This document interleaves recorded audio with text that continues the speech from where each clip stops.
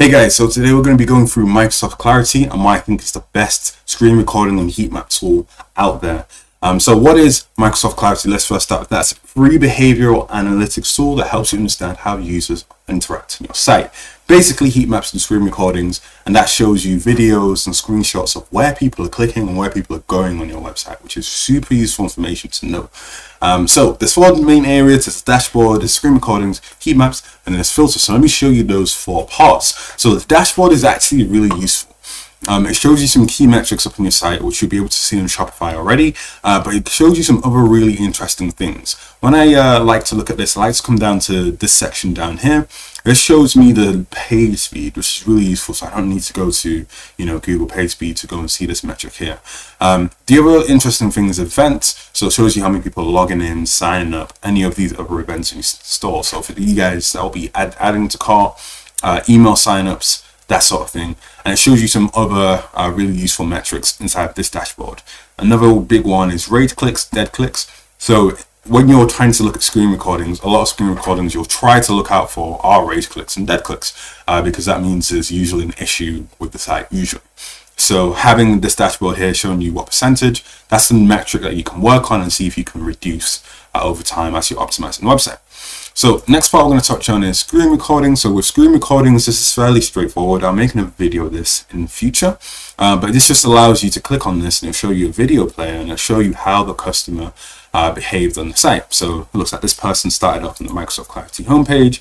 Maybe they scrolled down, maybe they didn't. So it didn't really do much, but that's a really short clip. You can see here we've got ones that are even shorter and ones that are, a minute long, 1 minute long. Okay. And then the next thing is heat maps. Inside of heat maps, let's click onto the home page, and it will show you where people are clicking, which buttons people are clicking on the home page, which is so useful to know as an e-commerce store owner. You want to know where people are getting their attention. So one thing is this image on the right seems to be getting kind of a lot of clicks. You can see it's 19th place, so it's not the most important. Let me see if I have the home page open somewhere. I don't, but maybe it's something you might want to work on is having this image either clickable or open in modal, because it seems like there's a lot of traction going over there. And then you can see people are clicking on the text, maybe copying it, that sort of thing. Okay, and then the last part is filters. And that's actually been on the screen the whole time. It's this little top bar you see up here, right? So inside of filters, you can open this up and it'll show you this modal and give you a ton of different things that you can look at when you're trying to analyze the site and see what's working and what's not working, that sort of thing. So for example, if you want to look at country, so if your store is based in the US, you probably want to filter by US visitors so you don't get any random bits of traffic who maybe aren't even purchasing from your store. Another one I like to look at, as I mentioned, is rate clicks, dead clicks over here. Intention is a really good one. So this one will filter out those 3-second, 10-second, 30-second sessions that aren't really that useful when you're trying to do a screen recording session. So make sure you have this turned to medium or high usually. And then device over here, categories, to make sure you're looking at mobile as well as desktop, separating the two out is also really useful to know. Time frame, of course, so if you're looking at a certain time frame or trying to understand, maybe you've been running a sale on your store, maybe you had a new product launch and you want to backdate and see what happened in a certain period of time, having this is super useful.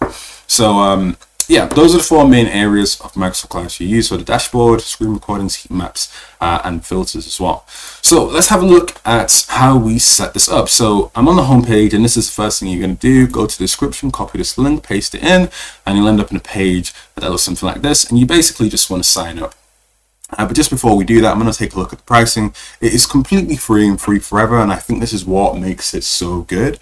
The only other alternative I'll compare it to is Hotjar, but I think the functionality that you get for free here is so much better than some of the paid stuff in Hotjar, which is the reason that I use it. I just think it's way better in terms of functionality. And you can see all the features that you get here, and it talks a little bit about the privacy, but we'll get to that at the end of this video. Next thing is signing up. Once you've signed up, you'll end up on a screen that looks like this. I've just blurred this out, but then you want to click new project at the top. I just made one, I called it test, and then you want to put your website URL inside of here. For industry, you can just select retail, something like this, and then it's going to take you to a screen that looks like this. So almost set up. The main thing you want to do is install your tracking code. So go over to here where it says install manually, press get tracking code. It's going to show you a code that looks very familiar. You'll see this shape of code for your Facebook pixels and your Hotjars or whatever it is. Copy it to clipboard. Then we're going to go over to Shopify, go to our theme section, click edit code, and we want to add this inside of our theme.liquid file. So you can see it's already got it open for me, but if it's not, go to layout theme.liquid, and you probably just want to paste it somewhere at the top. So I'm just going to paste it right under this script I've got over here. See if I've indented it right, and then hit save, right? So once I've done that, it's going to add it to my site, and then anyone who comes onto the site will be shown inside of my analytics. So that's that done. Once you're finished with that, then you go over to settings, and there's a few other things you want to set up. They've got this really useful clarity tool, which shows you a breakdown of some of the things you want to look at. So I've done some of these already, but the first thing is connecting it to Google Analytics. So you probably have Google Analytics set up for your store. So press this get started button, and then you can add Google Analytics, and it will just integrate both of them, which is really cool. The next one is adding team members to your project. That one's really simple. Click inside of it, add an email, and then they'll get access to this account. IP blocking is a good one as well. So sometimes you'll visit your own website, and then sometimes you'll catch yourself on a screen recording, depending how often you visit your own site to check things, whatever, right? So you press this block IP address and then press block my own IP. So that's going to block your IP address, so you don't see sessions from your own thing. I'd recommend anyone you add to the account to do this as well. That's a small thing.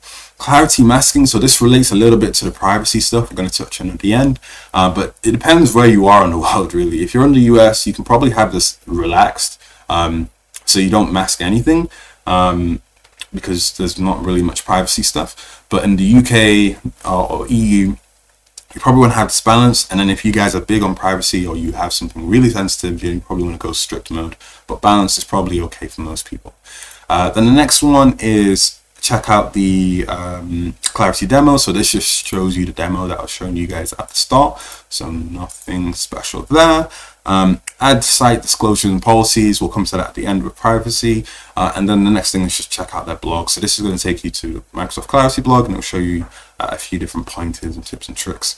The only other two things I'd recommend here is, once you set up, they've got this AI thing called Copilot. It's not that great yet, but it's a start.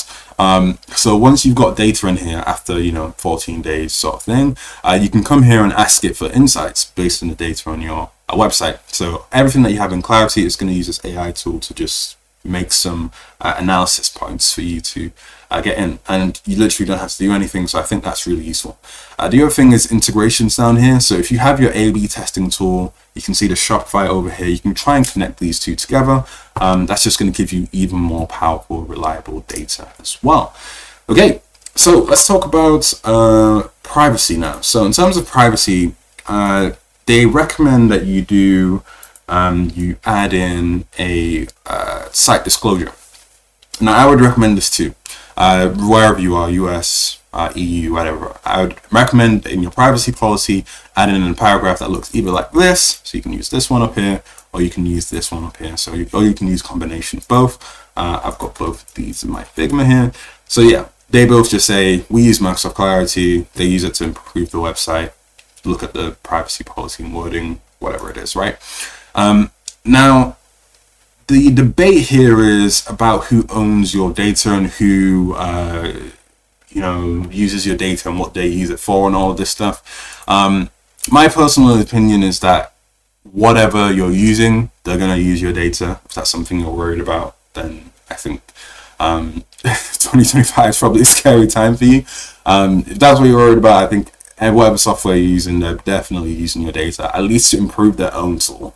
And they say they won't sell your data, but you know how these things go.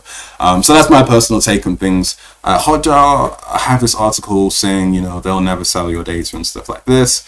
And of course, Microsoft Clarity on their homepage, if I go and pull it up, actually I've got a screenshot over here.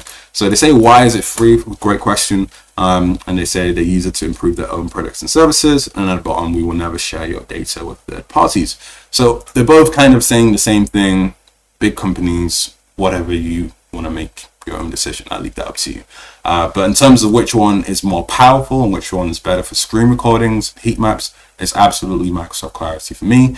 So that's my take on this. So I hope this video is useful. Microsoft Clarity is really good for having data on your website performance analytics. So hopefully this is something you should install on your site, and hopefully this video has been useful.